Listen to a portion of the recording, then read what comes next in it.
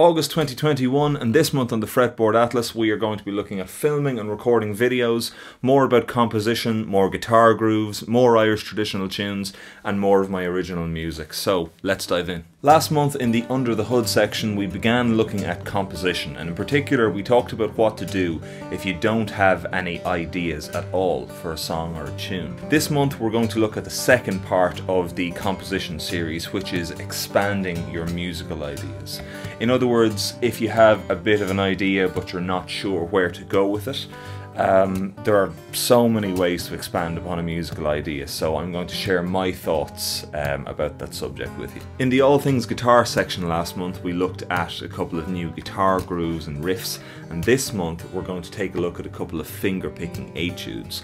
Études are short pieces that you can learn that really have two benefits.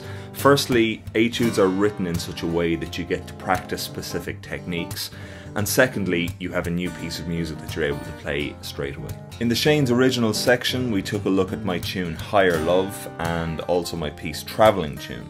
This month we're going to look at Dance Tonight, which is my CHIC-inspired disco fingerstyle piece from my album Marrakech, and we're also going to take a look at my tune The Peacock Strut from my album Zephyrus. In the Interviews and Extras section we heard from Berkeley guitar professor Guy van Duzer and also Dutch composer and guitarist Caroline Langendijk.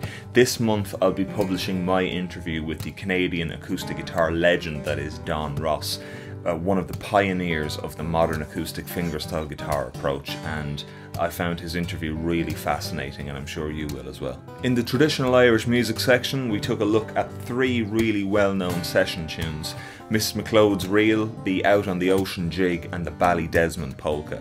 We looked at the tunes themselves, the accompaniment to each tune, and some variations that we can put into the melodies and into the accompaniment style. This month we're going to be looking at more Irish trad tunes in the same way, including Tuair Dom the Love, which is a really well-known and a really gorgeous slow waltz. I'm really looking forward to this month on the Fretboard Atlas, and if you're a subscriber, thank you so much for being part of the journey.